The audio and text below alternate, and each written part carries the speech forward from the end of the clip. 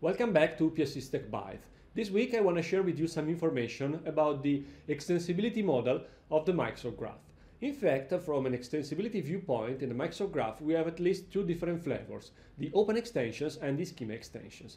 Today I want to talk with you about the open extensions, and in the near future we will cover the schema extensions too. The open extensions allow you to add custom data, custom metadata to some of the entities that you can access through the Microsoft Graph.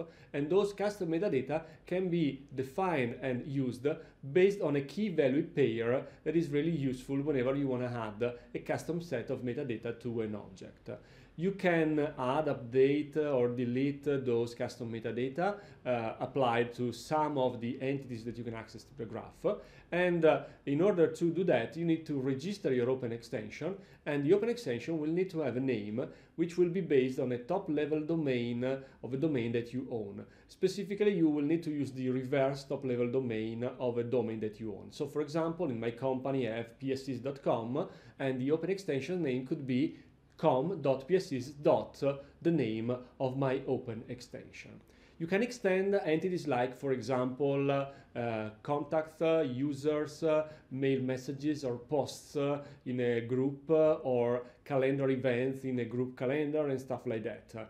And nowadays, those are the entities that you can extend using the open extensions. Whenever you use the open extensions, there are, of course, some limits that you need to be aware of. First of all, the open extensions values cannot be used to search and filter content. So you cannot make a query using the graph to extract, for example, all of the user with a specific value in a metadata of an open extension.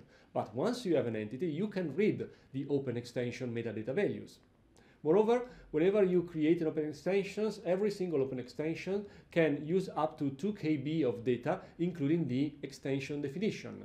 And every single app can have up to 2 open extensions for every single entity instance. Last but not least, if you plan to use the open extensions to store business-related data, be aware of the fact that more in general, not only the open extension, but more in general, the Microsoft Graph is not transactional. So if you need to store something which will need to be transactional, better to use something like a backend resource manager, which could be, for example, a relational database or something like that. If you are okay with not having transactional access to the resources, you're good to go and you're good to use the open extensions of the Microsoft Graph. So let me move to the demo environment and let me show you how to play with the open extensions of Microsoft Graph. Here we are in the Graph Explorer, and here I have a request for a specific Office 365 group, which is inside of my target tenant. As you can see, here I have the metadata of my Office 365 group, and I can make a request for the extensions property of this group. Let me run the query, and as you can see, that property is now empty. I have an empty array of extensions. I can use the post request targeting the collection of extensions, and I can provide in the body of my request an extension with a specific name following the rule I told you, so the reverse top level domain dot the name of my extension, and a bunch of custom properties, which in this scenario are just some random properties for a hypothetical project that I'm running on top of the Office 365 group that I'm targeting. If I make a post request with this JSON request, I will get back a 201 response code, and I will get my Office 365 group extended. In fact, if I make yet another GET request for the extensions of this group, you will be able to see that in the value property now we have inside the array one instance of an object, which is the extension I just defined.